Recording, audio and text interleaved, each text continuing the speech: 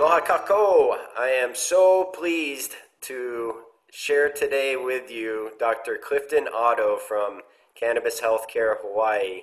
Clifton is a patient advocate. He's a doctor serving cannabis patients, and he's been a longtime supporter of patients in Hawaii and their specific needs. He's had a lot of great results and has created impacts in our community that will last for years to come, and was involved this morning in providing testimony to the Department of Health for additional conditions for which patients could be approved for a 329 license. Thank you so much, Dr. Otto, for being with us this morning and participating in this quick teaser video for our Hawaii Cannabis CannShift event on November 7th. What is the topic or the title of your presentation?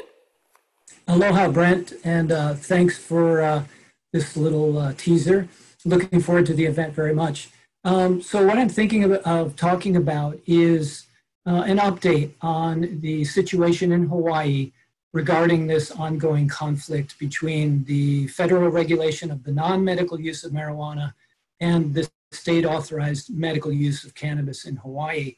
And it's interesting coming off of the virtual public hearing this morning with Department of Health. Of course, they're considering petitions to add anxiety, depression, and insomnia to Hawaii's program.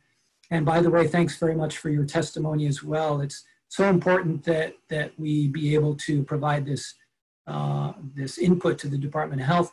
But it was interesting because this hearing today really highlighted this issue of the conflict that I mentioned, because they're thinking of adding anxiety, depression, and insomnia to the list of qualifying debilitating conditions. And those are all very large patient populations. So if they do indeed decide to add these conditions, we're going to see potentially a significant increase in the number of registered medical cannabis patients. And that could certainly be a great thing for our patients, but at the same time, it's going to increase the number of patients who are going to be considered federal criminals under the current conflict that we're experiencing. So this is really an opportunity as well for the Department of Health to look at ways to eliminate this conflict. And this issue is far from settled, despite what everybody seems to think. And I believe one of your other speakers is going to be addressing this as well, because there are actions that the state can take under its authority to decide how controlled substances are used within the state. And there are options such as a federal exemption notification to the DEA that some states are getting very close to submitting. So this is a great time for the Department of Health to look at this option. I really don't want other states to start acting on this, and then all of a sudden people are coming back and saying, you know, how come our Department of Health isn't doing anything about this?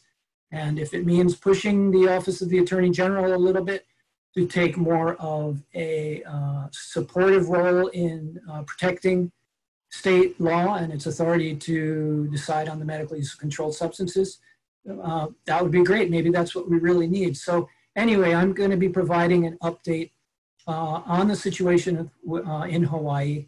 I have been sending communications on almost a weekly basis to the Office of Medical Control and Cannabis Regulation to try and get them to move on this issue and try and take on a broader perspective on the role that they could play in actually resolving this conflict. That's super helpful, and it makes me really think back to when I first moved to Hawaii and the stigma in our patient populations at that time, where we had a medical program, but what I heard constantly from key decision makers, lawmakers, was that, well, it's still federally illegal. And I'm not sure that that was true, and certainly it sounds like your efforts with the federal exemption in Hawaii are going to clarify that. Is that sound fair? Oh yeah, absolutely. There's a lot of education that needs to be done, a lot of misinformation that is circulating. And unfortunately, a lot of our policymakers and state lawmakers and elected officials have just kind of taken this position that this has been settled.